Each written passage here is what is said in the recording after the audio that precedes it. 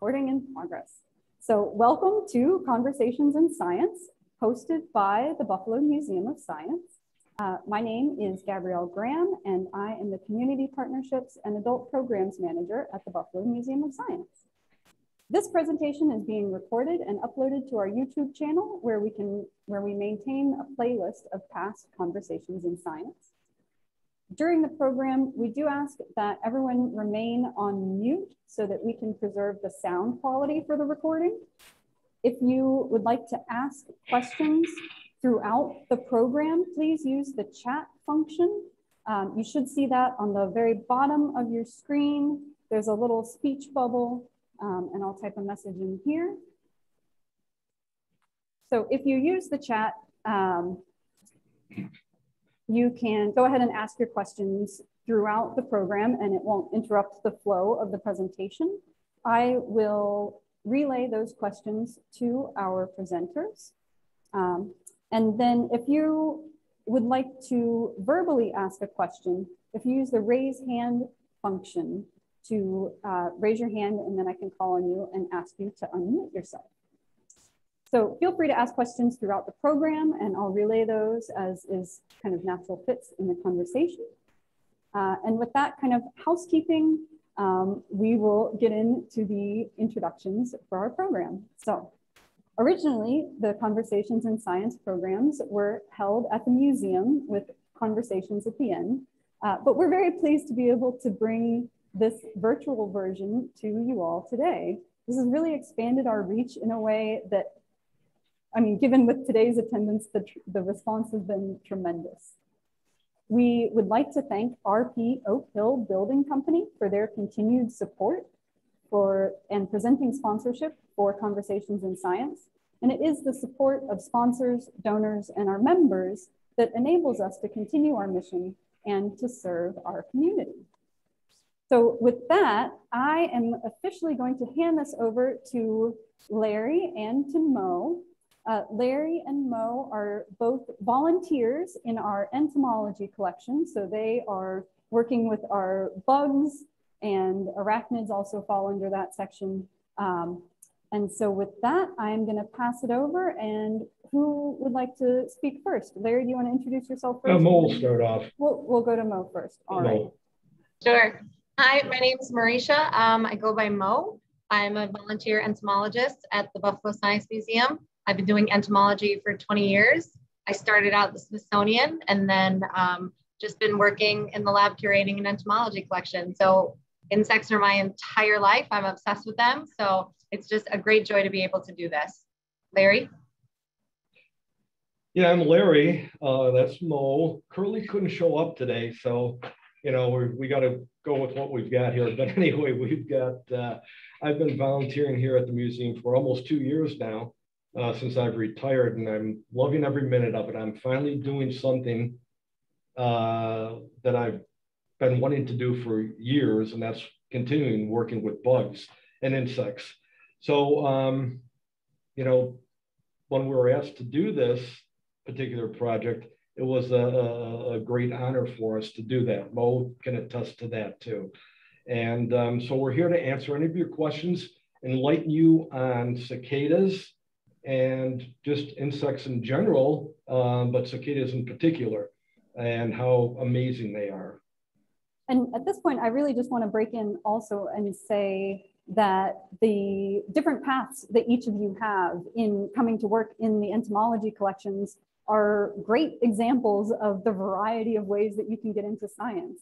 I know Larry has had a lifelong passion from the naturalist perspective, and Mo has gone through academic training in this, but really there are a lot of different ways that you can come into having possession of this knowledge. And by having this program today, we're hoping to share some of that with you all so that maybe you can spark your own entomology journey. All right, so I'm gonna now step back again and remove the spotlight from myself, and I will hand it over to you. Larry? Yeah. Well, Mo, you want to start? Why don't you start it off giving a general description of what cicadas are, yeah, and in particular, what they're not. a lot of people confuse cicadas for locust, but this is what a locust looks like. It's a large one, not found around here, but this one is actually from South America, somewhere in South America. But that is one of the confusing things about cicadas and locust in general. A lot of people confuse it. But Mo, explain what a cicada is. So cicadas, there's a really weird saying that entomologists have that all bugs are insects, but not all insects are bugs. And that's because cicadas are part of a group of insects called Heteroptera. So hemipterans, they're true bugs. So they have a sucking mouth part. They go through incomplete metamorphosis. They're really neat. Insects have 6 legs, 2 pairs of wings, antenna, except for flies, 2 wings. We're going to go over the 17-year cicadas. So they're completely different than other cicadas. We have what people call dog day cicadas, annual cicadas. They come out every year. You'll see them. They're rather large. They're green and brown.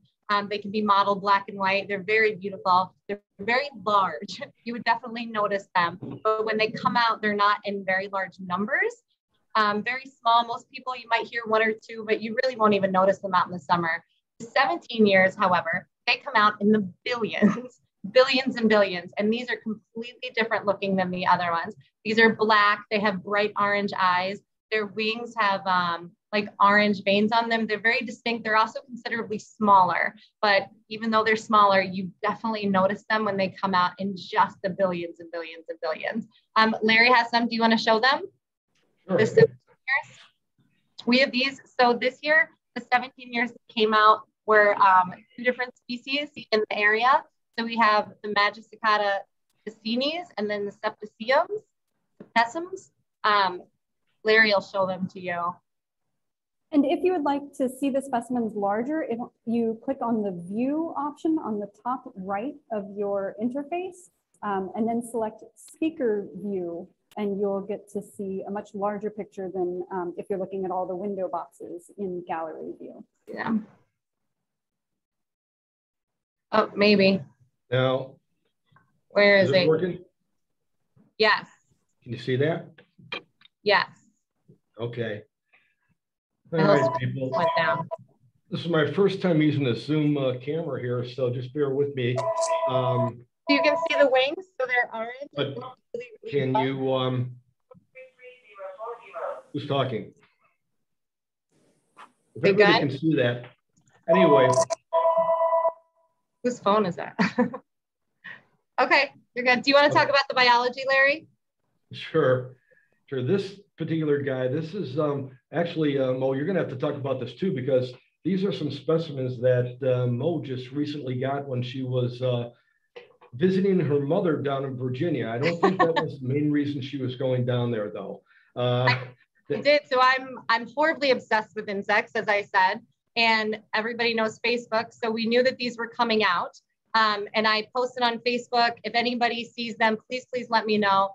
And a very dear friend of mine who I haven't seen in 30 years posted a picture on his Facebook about he had tons of these in his yard. And so I sent him a quick message and asked if I could come down and collect them. And he invited me down. And so I went down and grabbed my mom, who lives nearby, and her and I went to go collect cicadas in the pouring rain. She wasn't very happy after about 10 minutes. But she helped me load some into the car and she looked for some, and my mother was great. She's always supported me. So she came in the rain and collected these cicadas for me. So it was a really good time. I got to see an old friend. So it was a good time, but that's where all these came from. But anyway, this species here that she collected, this is the genus is Cicada. Those are the guys that are the periodical cicadas. And I don't mean magazines. These are the ones that come out every typically 13 to 17 years. Like Mo was saying before, you can tell by the orange stripes on the wings. You can see it here, right there. I got to get used to this here, guys, because this screen, if I want to go left, I have to go right on the image. I know. So it's like steering a boat.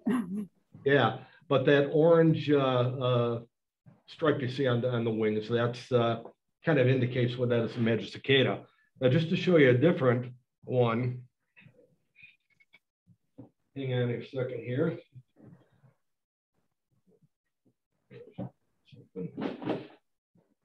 Has anyone that's in our attendance, have you gone out and collected cicadas before? If you want to let us know if you've ever picked one up, either from just the grass or a shell on a tree.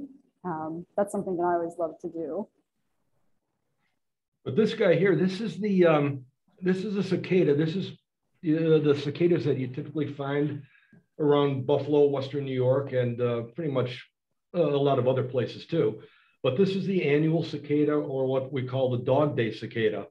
The difference being, you can see that, well, one of the differences is that it's mostly green and black.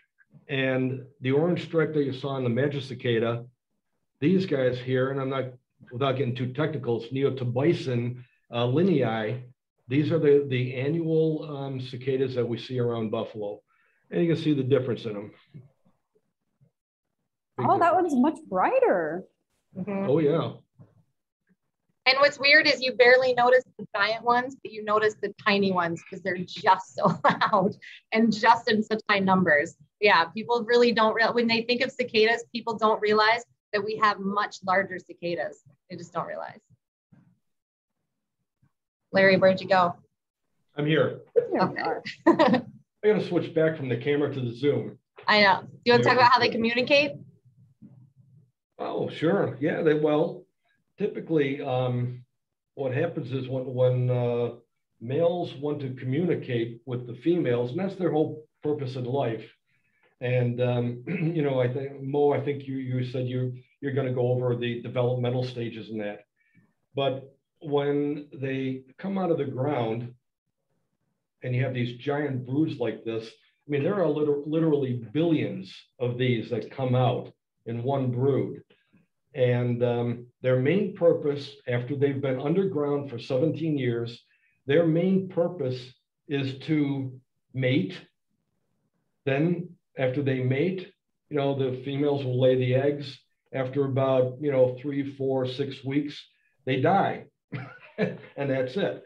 And but the eggs will develop and you know, form the nymphal stages, and then when the immatures will fall down off of the tree branches that they're typically developing on, they'll fall down to the ground, dig underground, and begin the 17-year cycle all over again. So that's what makes it amazing here. But Mo, to answer your question here, how do they communicate? Well, typically it's the males that make all the loud noises that you hear, and it can be extremely loud. In all the males, male cicadas, they have this organ in their bodies. There's one on either side. They're called a tympatum, tymbals. I'm sorry, they're called tymbals, and the tymbals are vibrated by the little muscles inside their bodies, and they vibrate so fast that they produce a sound like that. And also the abdomen of most male cicadas are hollow, which amplifies the sound even more than, you know, you can imagine. That word tymbals reminds me of an orchestral term, the tympanum, which is the very large kettle drum. I think there's a common thread in our language there. Oh yeah. A lot of the terminology used in sciences in general come from Latin and Greek, so you know all of that is are related. But we actually got one specimen here. Bear with me a minute, I'll find it. And I'd just like to tell, for the people who are not following along in the chat, we've got one of our participants is interested in identifying which type of periodical cicada they have. And so through our museum specimens as well, I think that we can show a couple of the varieties of periodicals and how you can compare which version you have if you don't have a chart of when they emerged. And you were saying it reminds you of percussion that instruments do. So Larry was saying the males, their abdomen is hollow. So it amplifies the sound a lot, but it's related to percussion. They call them bands when they're all singing. It's often referred to that as that. But it's, oh, here's your picture. So you have a Cassini. You have a Cassini. If you don't mind, Kelly, may I spotlight you so that other people can see the specimen that you've just held up? All right. Yeah. So I'm gonna just, this is the specimen that has just been identified live on camera by our volunteers. Yeah, it's Magic Cicada. Magic Cicada Cassini, right, Mo? Oh, he looks so, yeah, yeah. That is excellent. And nice. We've got some cicada shirt swag going on. Awesome. Thank you so much for sharing that. And I'm the bug guy. So. And we've got Larry's bug shirts. You know, it is a lovely time. That's not a cicada though. That's a cockroach. Yeah, you know, we're equal opportunity in our bug love. Yeah. Yeah. Excellent. Very good. So yeah, what are the other specimens that we'd like to share today? Well, we have specimens from all over the world. So when we were talking how the annual cicadas are really large and the periodicals are rather small, there's even tinier ones. Larry, do you have the little tiny guy? These are my favorites. Yeah. I love the little tiny insects because they're often overlooked. But when you look at them, they're just astounding. So it's really neat to have little tiny. I'll switch over to the camera again and show you this little guy. Ooh. Look how tiny. That's so small. Compared. Yeah, you wouldn't, when you see them out in the field, you wouldn't even notice. Now hang on a second here. This is, we'll just work let me focus in for you here. The focus coming in. And this guy is from the Philippines. Mm-hmm. Yeah, we have tiny ones here in North Front. One of the smallest species out there. That's from the Philippines, the very, very small one. From the Philippines. And then we've got some of the larger ones. This guy's from Malaysia. Whoa, we've kind of zoomed down for this one. Way out for that. What a radical size difference. There we go. Let me put them in here. So that's a board of styrofoam, and that's one of the tools of the trade for, why are all these bugs styrofoam? They're called ward containers, ward boxes. We keep them all in there. But that guy is from Malaysia. This one is from Ecuador. Oh, those are beautiful. Pretty. That's spotted like a moth that I've seen. Yeah, they call them hieroglyphics because they're wings. Mm-hmm. Beautiful. So Larry was saying about the biology. So if you notice, the annual cicadas are really large. One of the reasons the periodical cicadas that we have in this area are so small is because, so Larry was talking about the biology. So every 17 years they come out, they lay their eggs. They lay their eggs, the females lay their eggs in slits in the bark. It's almost like a saw. So they kind of slide the ovipositor under the bark and they lay a series of eggs. Some females aren't as smart as others and they end up laying them all on the edge, and it can actually, it's called flagging. And you'll see that some branches are kind of dead. Females can actually cause just a little bit of damage. They're not known to cause extreme damage to any trees or shrubs or anything in your yard. It's fine, but they do tend to kill the edge of branches sometimes. But the females lay their eggs, and then when the nymphs hatch, even from far up, the nymphs are clear, they're like opaque, they're really, really fragile. They hadn't hardened yet, and they just fall to the ground. I mean, sometimes 10, 20 feet, and they just fall, and you just hope for the best. And they burrow their way underground to the root system, and where they drink on the roots for 13 to 17 years. But the reason they're so small and it takes so long, scientists believe, is that they're just not getting enough nutrition. It'd be like just feeding your child McDonald's for the rest of their lives, as opposed to feeding them meat and potatoes. They're obviously not going to do as well and be as large as somebody who gets protein and vegetables. So that's one of the reasons it takes so long for these cicadas to come out. And they theorize that they come out in 13 to 17 years based on one, climate, but two, because it evades predators, which is a really amazing thing. So They come out in prime number years, which mathematicians figured out, way better people at math than I am, figured out. And the reason they theorize that they come out on these scales is because it avoids predators. You can't have predators figure out your cycle every 15 years or whatever, because there's animals that will be on that cycle. So if you breed every 3 years or every 5 years or every 6 years, things will figure out. Birds are smart enough that they can tell generations later, hey, in a couple of years, there's going to be this massive food source for you. It's kind of like winning the lottery when you're trying to have babies. There's just an abundant food source. But to keep people and predators from taking advantage of that, they develop this system where they emerge where predators can't take advantage of it, except for one little fungus, which Larry will talk about, which is a really, really cool thing. So stick around for that, because it's an amazing little thing about these cicadas. We are probably not going to see any in this area. Unfortunately, there was an extinct on Long Island. There was a bunch of populations about 17 years ago. They kind of died out, and people don't know if they're still there. They think because of development, pesticide use, habitat loss, there's a lot more streets being built, so concrete paves over it. When I went to Virginia to my friend Donnie's house, I have pictures, but his house has 2 of the oldest trees in the whole neighborhood. I mean, the entire block, blocks and blocks of houses. And his was the only yard that had these 17-year cicadas. So 17 years ago when I was there, they were everywhere. But just because of housing developments, they're not there anymore. They have populations that go back to 1694 is the earliest recorded date of watching a brood of these emerge. There's extinct populations that we know about. But a really cool thing now is that you can track cicada sightings. So there's a cicada app called Cicada Safari. Just learned that, I'm going to download it.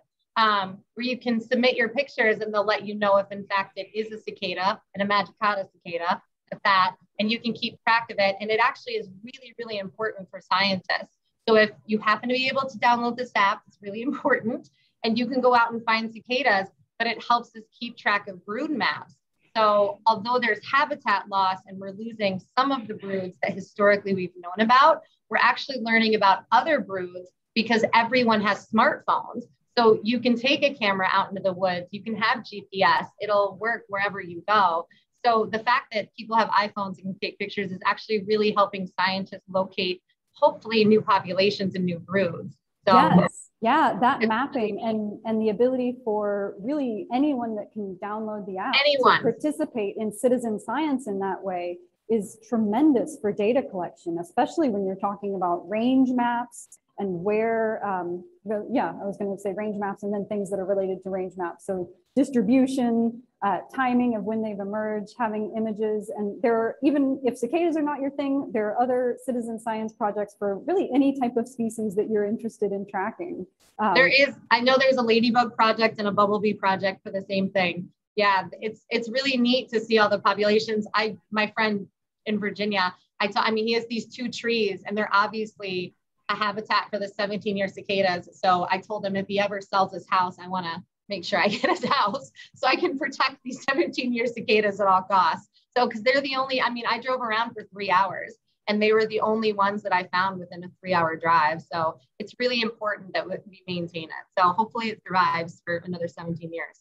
Yeah, and it's that habitat preservation, or allowing things like snags to remain on your property. They can be homes for all sorts of animals, but also, yeah, you don't know if you have a cicada pocket underneath your tree. No, he didn't know. It takes a long time to he was find quite out surprised. Yeah. Yeah, it was good for me, so it was nice. It was nice. Excellent. So I can switch my spotlight back over to Larry here. I'm gonna take myself out. Do you want to talk about the fungus, Larry? Yeah, everybody loves the fungus. Yeah, Mo mentioned about this fungus. Now, I don't know if you've ever heard the term of a zombie cicada. That's pretty much what happens here. And right now there's probably there's over 34,000 different species of cicadas that have been identified, with more and more being found every year.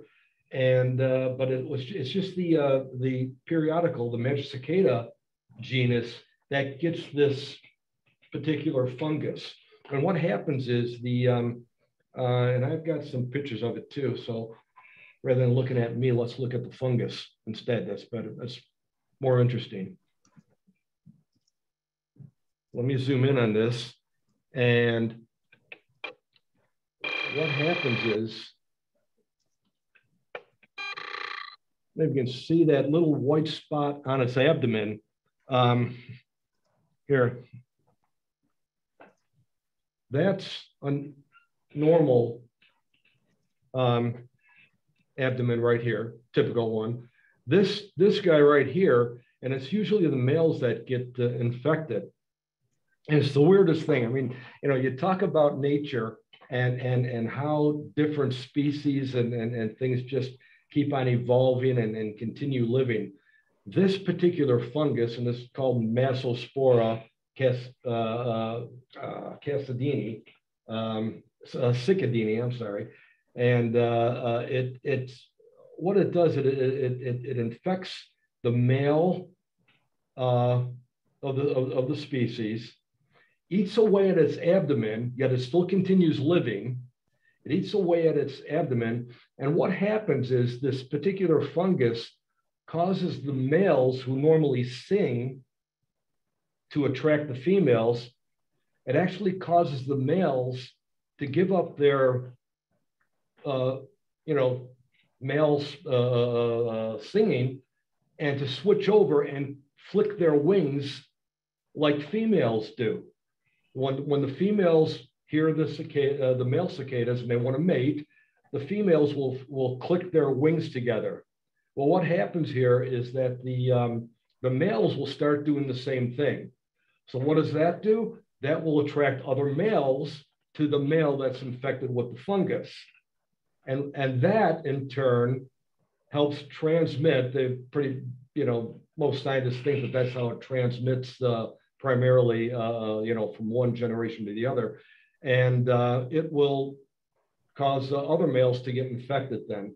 I mean, it's just totally amazing that it can cause a male cicada to act like a female to attract other males that fungus can infect. I mean, it's amazing. That is a very clever mechanism on the Oh, absolutely, fungus. absolutely.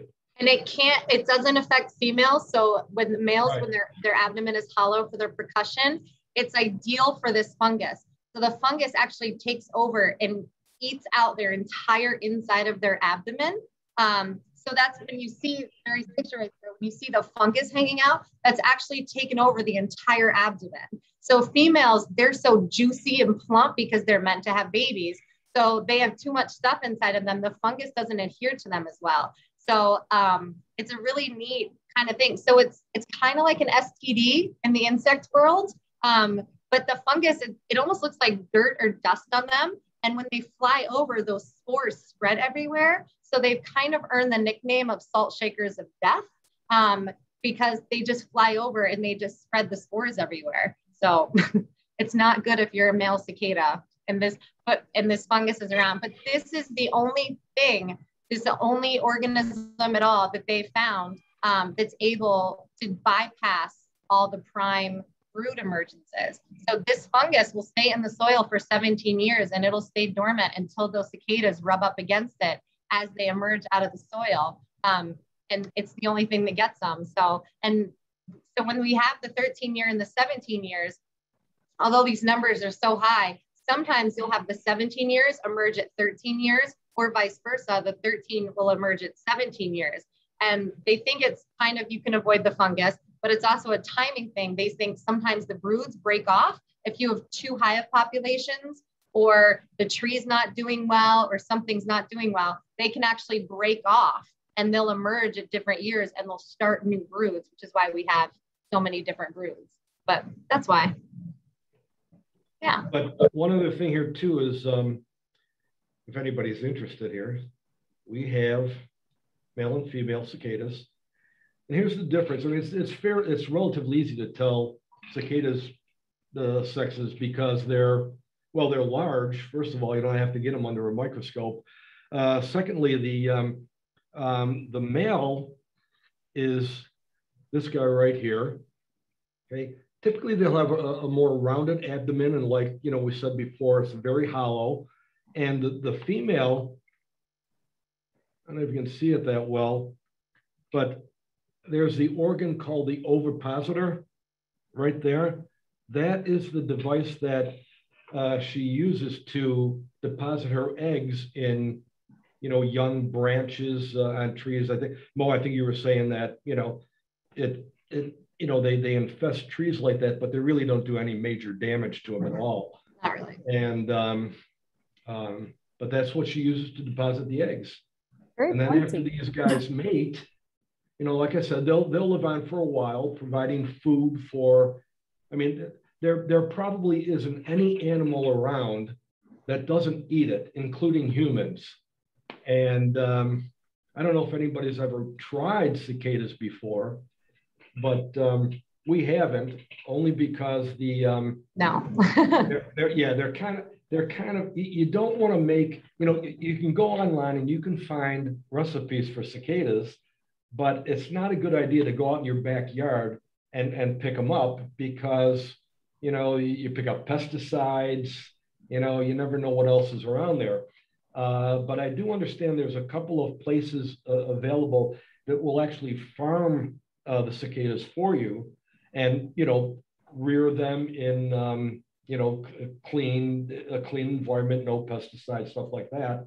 And you can buy them and make whatever you want. But the only thing is, if you're allergic to shellfish, you don't want to eat cicadas.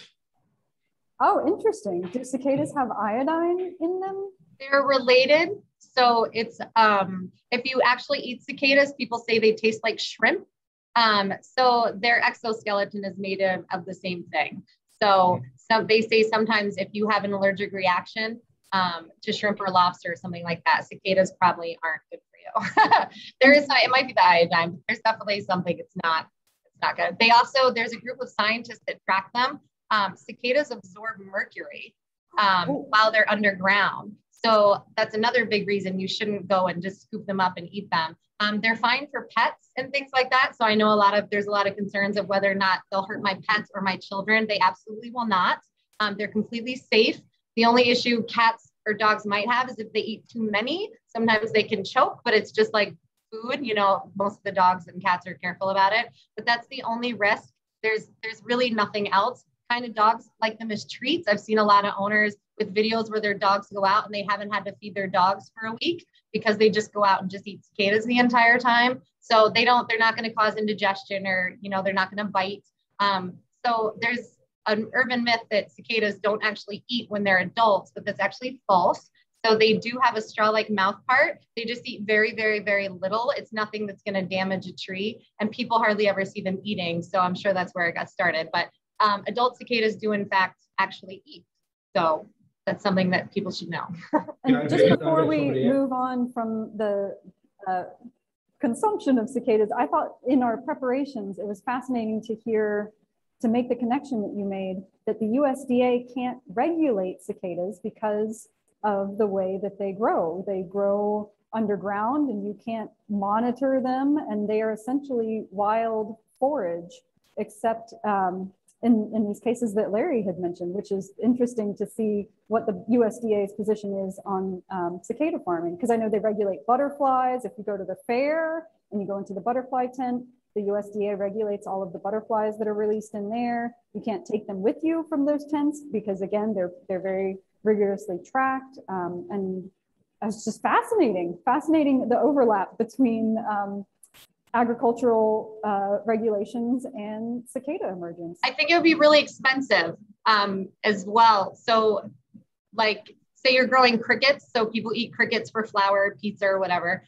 So if you're growing crickets, they're very cost efficient. So you can set them up on a table. I mean, a 10 by 10 table, and I can grow enough crickets to feed a family of 5. Cicadas are underground for 17 years.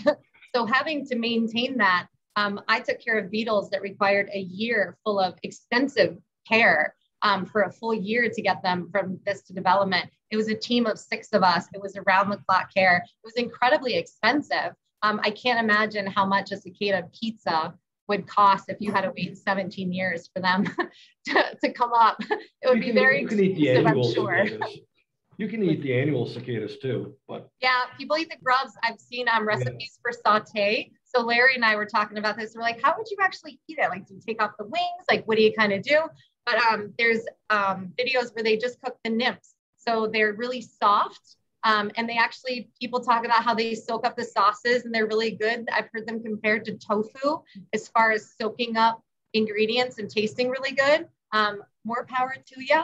It's just not my fancy, but I know people really like them. That anyone, if you're interested in eating bugs, there are some safe and effective ways of procuring 100%. And so just be mindful of the things that you put into your body, especially around here in Buffalo, where our soils are questionable is a nice term for some of the areas. So just be very mindful of the things that come out of the ground and the other materials that we put into the ground that also come out. My favorite thing, I know we're talking about bugs and what they absorb, but the coolest fact that I learned about cicadas is that they actually have the first biomaterial that kills bacteria that was ever found. So if you've ever, because I was collecting in the pouring rain, I noticed that they weren't getting wet, and you can pick them up and it's like picking up a duck. The water just rolls right off of them. But I learned that they have these little nano cones on their wings. So it's kind of like spikes. Like if you put we're all in Buffalo, so we know about snow roofs. So when you put the spikes on their wings, water, when it hits them, it just washes everything off. Because of that, no bacteria can stick to it. And if any bacteria gets on the wings, the little particles in the cones literally shred the bacteria. So it's sliced into little tiny itty bitty pieces before it can even adhere to the wing. So I just thought that was amazing. So they discovered that not too long ago. So these little cicadas are incredibly important. They're using that technology to develop military wear for soldiers. So it's really fascinating. So neat bug stuff. And just one other thing here, Gabrielle, I don't know when you want to start taking questions of that, but one thing I want to show you here is, let me switch back over here. I don't know if you've ever seen these, if you've been outside and seen cicadas. Sometimes you'll see their wings aren't fully formed. And there's a reason for that. A lot of times, either they may die before their wings fully develop, but when they emerge out of their casing, for use of a simpler term, I don't know if you've ever seen these. That's what's called the exuvia. When a cicada emerges out of the ground, it comes up, it breaks out of its case like this. You can see that split right down the middle. It just inches up from that. In fact, we've got a specimen here where you can see it's partly out of its casing. And let me put it at an angle, you might see it better.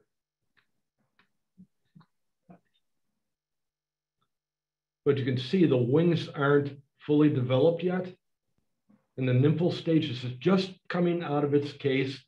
And what they do as they, in order to develop properly, they have to climb up trees, and ideally they'll be straight up on the trees with their head facing toward the branches and their tail end toward the roots.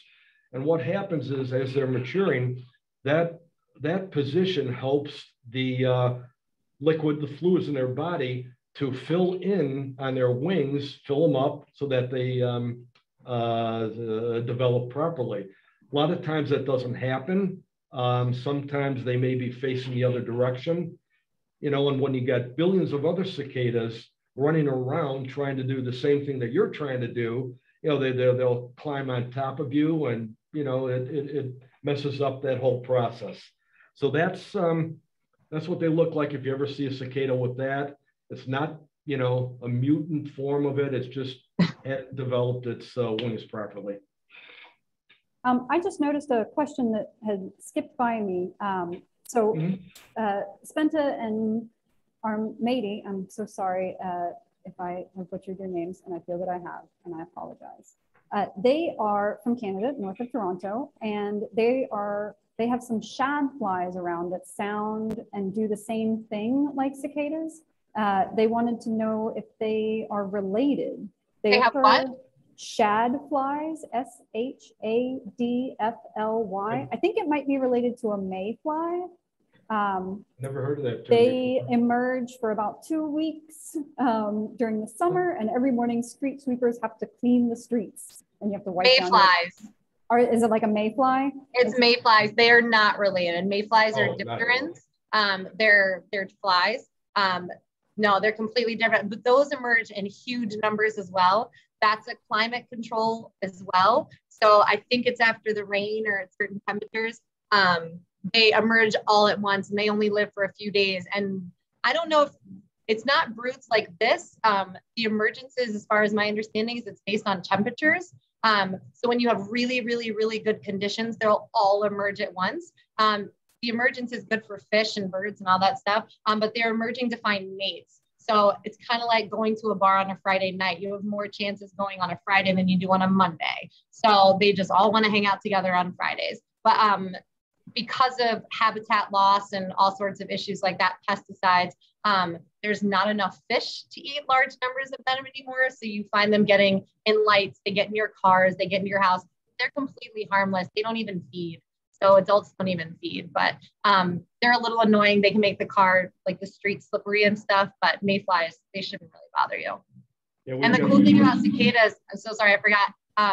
So like the mayflies, when they all emerge from climate control, cicadas, I think it has to be 63 degrees for 3 or 4 days in a row for them to emerge. And they'll poke their little heads up. And I mean, I can't tell what temperature it is living in Buffalo, New York from one day to the next, but they seem to know. And it's amazing that these insects have been underground for 17 years and they can tell the temperature. And if it's 63, and then like 61, it doesn't work. So you have to wait. So sometimes when the temperature doesn't work, you can lift up rocks or something, and there'll just be thousands and thousands of little holes and little tiny cicada heads because they're waiting for that Friday night, and it's just the temperature is just not cooperating. So it's neat that insects are able to tell temperature way better than I ever could. So it's neat. Very cool. We also have a question from Maddie. Maddie, if you would like to unmute yourself and ask your question.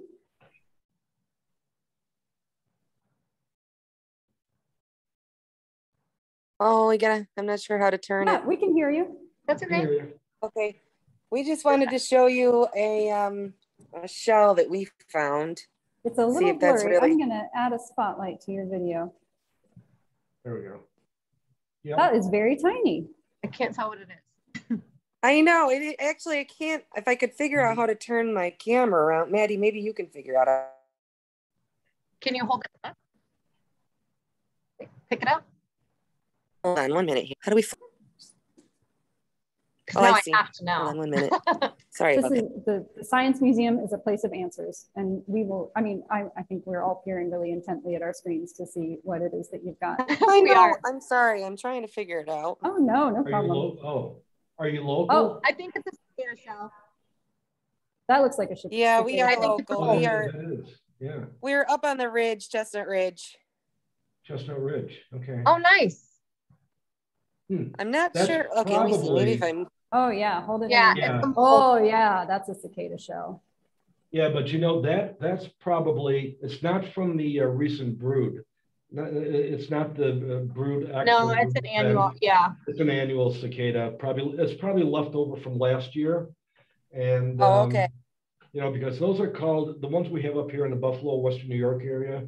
They're called the Dog Day cicadas because they typically come out in the hot days of August, and that's probably from last year. And they're bigger. That molt looks bigger. So I know it's weird, but magic cicadas, they have tiny molts, and I know that one only looks a little bit bigger, but a little bit bigger molt makes a much bigger cicada. So I would assume, and plus if you only found one, that's a big indication that it's probably an annual cicada, because the periodicals, they'll come out in number. Even if it's not this brood, they'll still come out in large enough numbers that within a couple of feet, you'll find 10 or 20, almost hands down. Yeah, and that's a big Super mole, cool. so I would assume that it's a dog-based cicada. Very Oh, cool. okay, cool. Thanks. Larry, somebody asked how they dig underground. Can you show a close picture? Are you able to get a close up I of the larva? can't hear you. He'd like, can you show the digging claws on the larva? On Because- the molts? Oh, yeah, sure.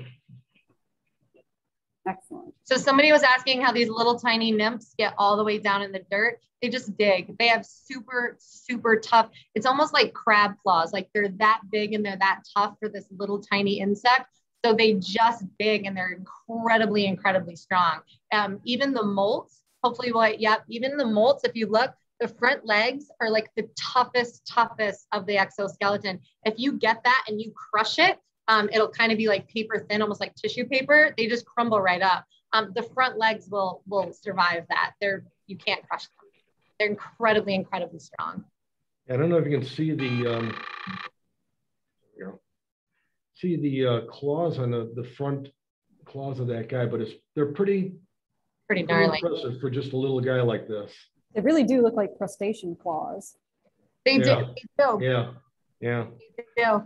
And they're Yes, hard. it I mean, if you look at them up super up close, they're just made for digging. They're just really, really strong. So even looking at that now, I can see light passing through the rest of the molt, but I don't feel like I can see light passing through those claws. Are they solid? They're not solid. They're just that strong. So it's just super, super, super thick. Yeah. And if you look at them, they almost look like they're dipped in black paint, but they're just that thick. They're just that thick that the chitin is just that much thicker there. It's just like a crab, like the claws are usually thicker than the shell. It's the same premise. Yeah. They're just super, super strong. They're amazing. Love little cicadas. We have another question.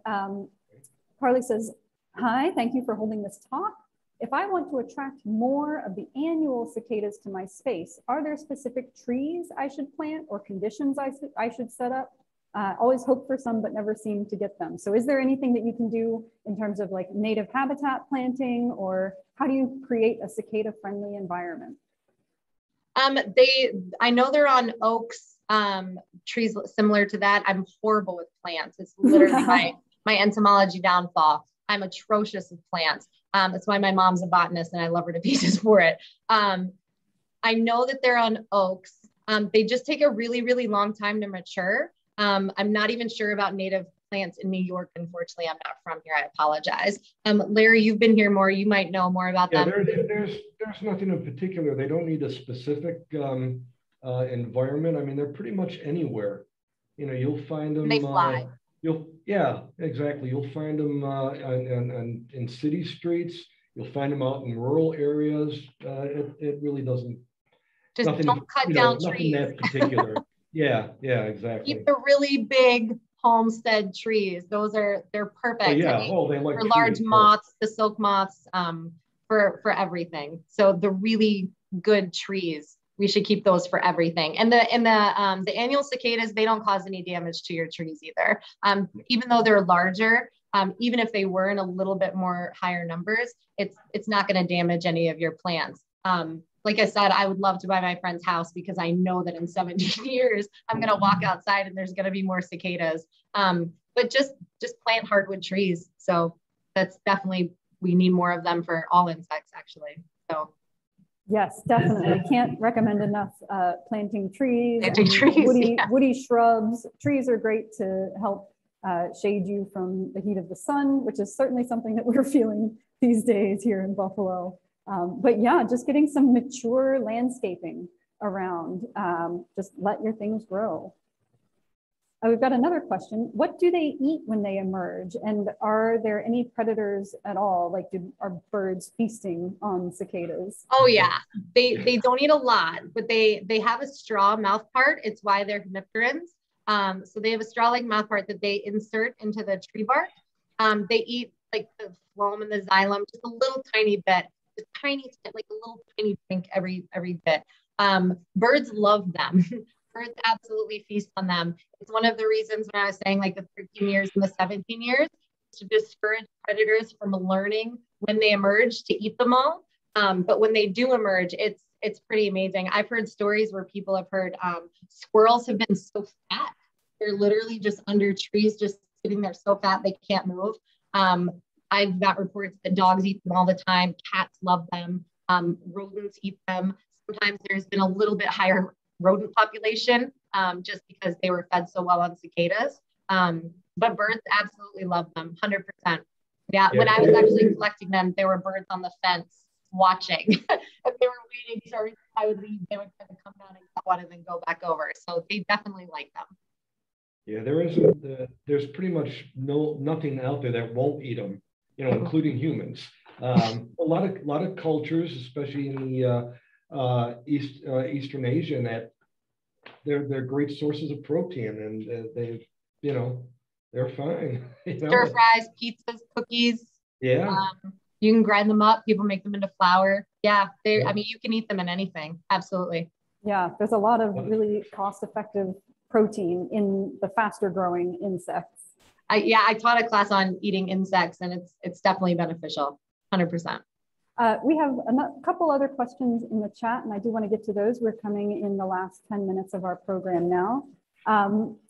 As someone who took the wrong path in life and is a third of their way to retirement, is it too late in my life to start over and go to school for entomology? No. Are you aware of, so they took Bugs 101 on Coursera from the University of Alberta.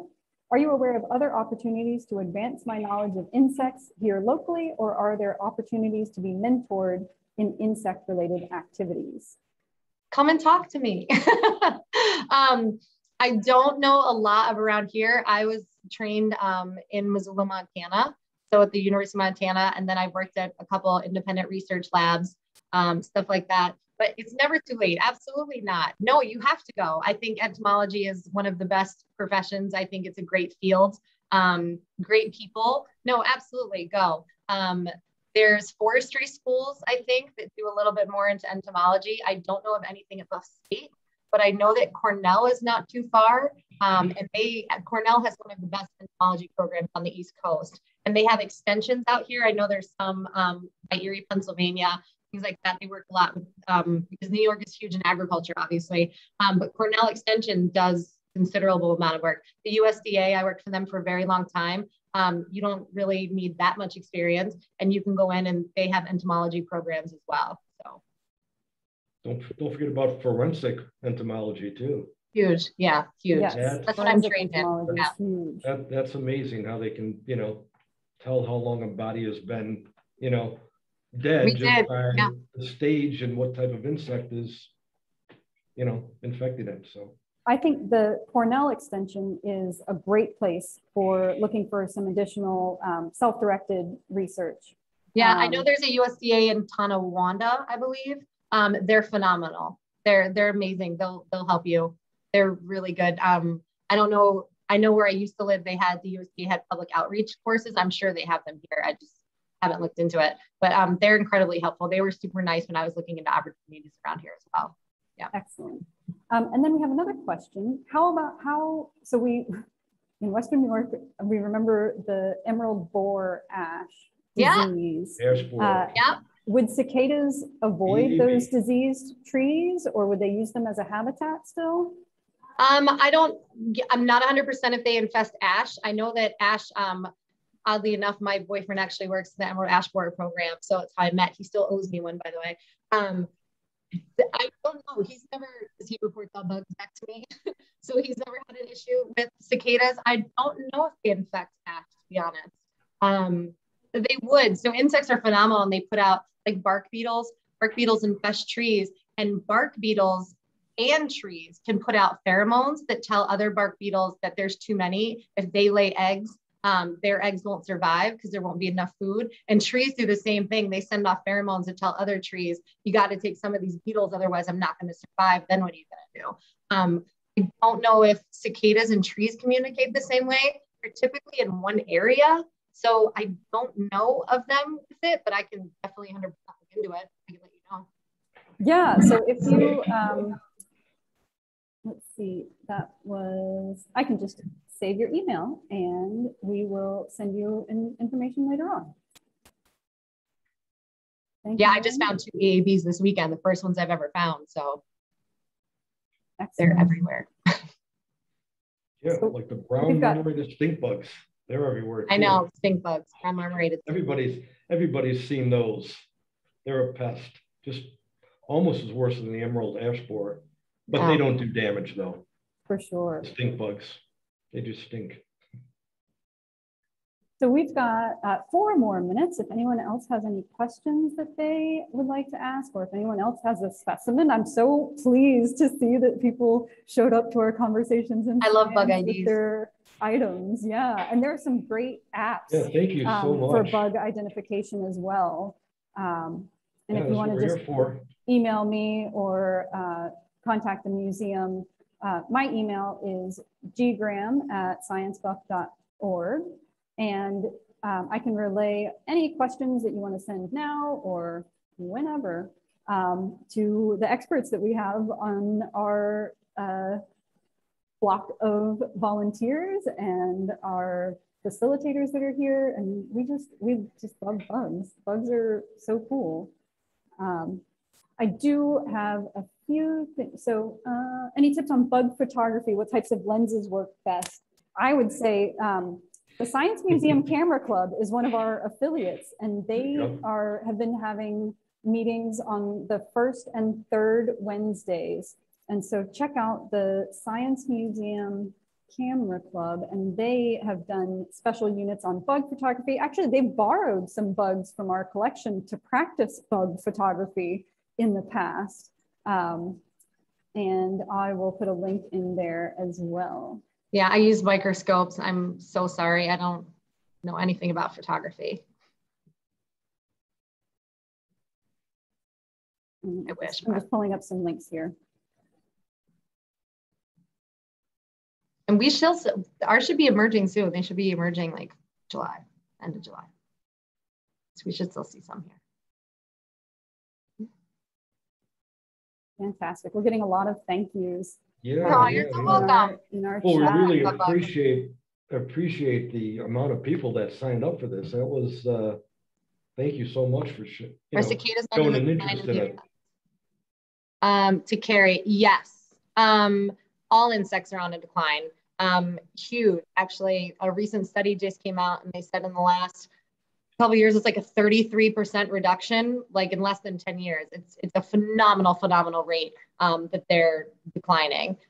Cicadas, I don't know about annual cicadas. I'm assuming since we're declining in everything, but the periodical cicadas, it's not that they're declining so much, it's that we're losing entire populations. They have entire populations that have completely gone extinct. There are no more of them in those locations anymore. So unfortunately, but it's habitat loss, destruction. We pave over a ton. People want to do their yards and rip out old trees. It completely destroys they can't, it's not like the nymphs can move. They need that tree. Once you rip out trees, the entire population just dies. So unfortunately. Excellent. So I am going to bring us to an official close. It brings us to the official end of our program. Thank you so much for joining us today. We appreciate Mo and Larry taking their time and sharing their passion and their expertise. Everyone can stay up to date on the Conversations in Science series by looking at our website, and I'll include a link here. We also have a survey for getting some feedback from you all. And if I haven't just deleted that link from oh, there it is. Okay, great. So feedback is extremely important to us and our ability to meet our mission. If you enjoyed this program or you're looking for other programs that are similar to this, we would love to just get your 2-minute feedback through that SurveyMonkey link. And with that, I'll leave it open for a little bit if anyone needs to grab links out of the chat, but thank you so much for being here. Mo, you're a wealth of information, and your trips to Virginia are amazing. Larry, you really nailed those camera handling skills for being the first time that you've spent a long time presenting on this. That was very admirable as someone that uses that setup a lot. So good job, and we're definitely going to ask you back for some other things. No problem, anytime. So thank you all again. My name is Gabrielle Graham. I'm the Community Partnerships and Adult Programs Manager for the Buffalo Museum of Science. You can always reach me at ggraham@sciencebuff, SCIENCEBUFF.org. And thank you to our friends in Canada for signing in, and thank you for everyone on the meeting today. It has just really been a pleasure. Thank you so much for spending your afternoon with us. Awesome. Okay, bye.